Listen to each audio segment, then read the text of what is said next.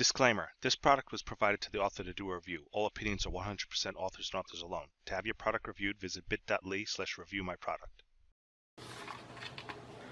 Alright guys, so I'm going to go ahead and show you how to install the Patriot Viper 2x16 gig kit for a total of 32 gigs for DDR4.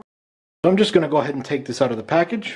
Now we're going to go ahead and install it on the EVGA Z270 FTWK board. The standard way of installing it, and the way they tell you to install it, is on slot 2 and slot 4. So this slot right here and this slot right here. Now on some configurations they tell you to install it in slot 1 and in slot 4.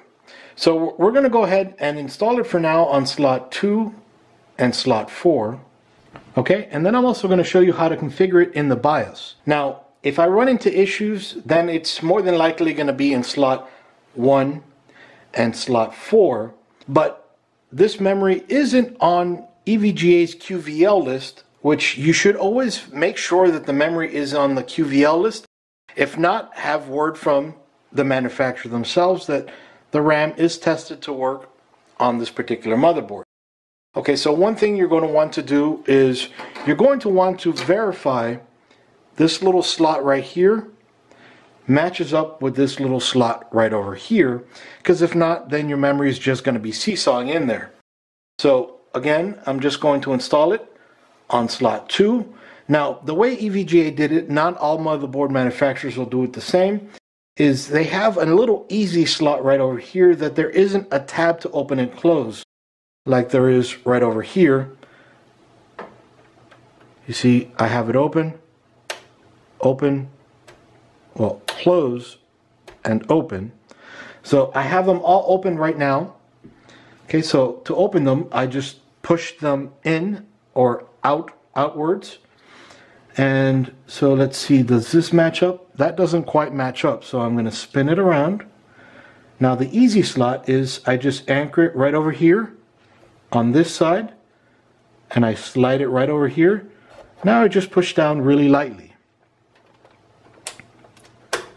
Okay, so simple enough, right? So now we're going to go ahead and install the second DIMM. So these are by 16s, 2x16 gig DIMMs. So slide it on the easy slot.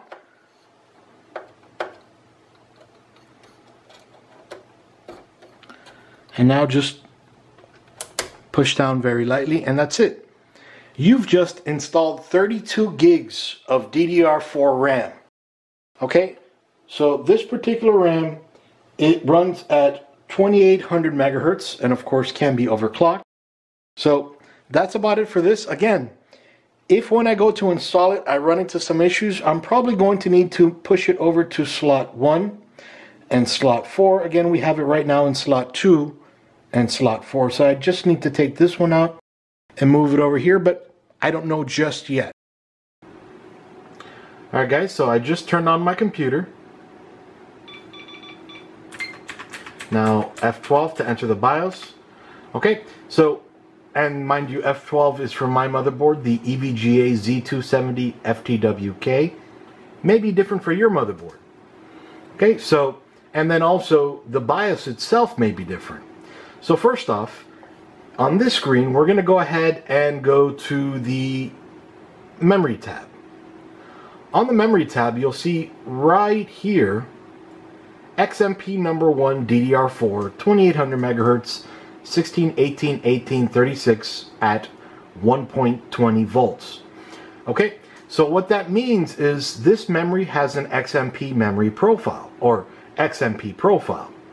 XMP is Extreme Memory Profile, a technology developed by Intel to make your life a lot easier. So what that does is once you set a memory profile or an XMP profile, it goes ahead and sets all the settings for you so that you don't have to worry about it. So first off, you're going to notice under Memory Profile, it says Automatic. It hasn't been set yet. Memory Frequency, Auto. DIMM Voltage, the base is 1.350. And then it shows nothing over here. It's a blank space. And as we go down here, you'll see all the same. Over here is blank, and then over here shows some of the memory settings. Okay, so I'll just go ahead and click XMP Profile 1.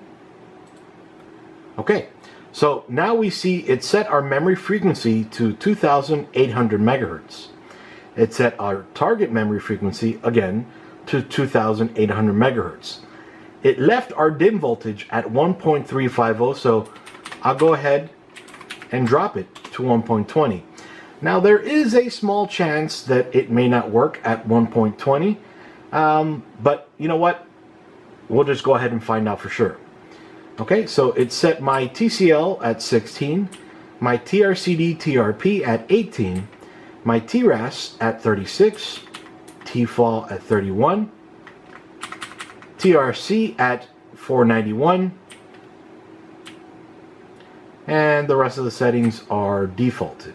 Now, if there were additional XMP profiles, maybe overclock profiles, it'll show the speed over here and over here as I showed you.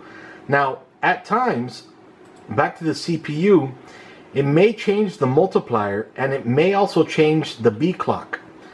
So, I just wanted to mention that real quick. So, I'm going to go ahead and hit F10 to save and exit, and I'm going to go ahead and press yes. So let's see if she boots up at that profile.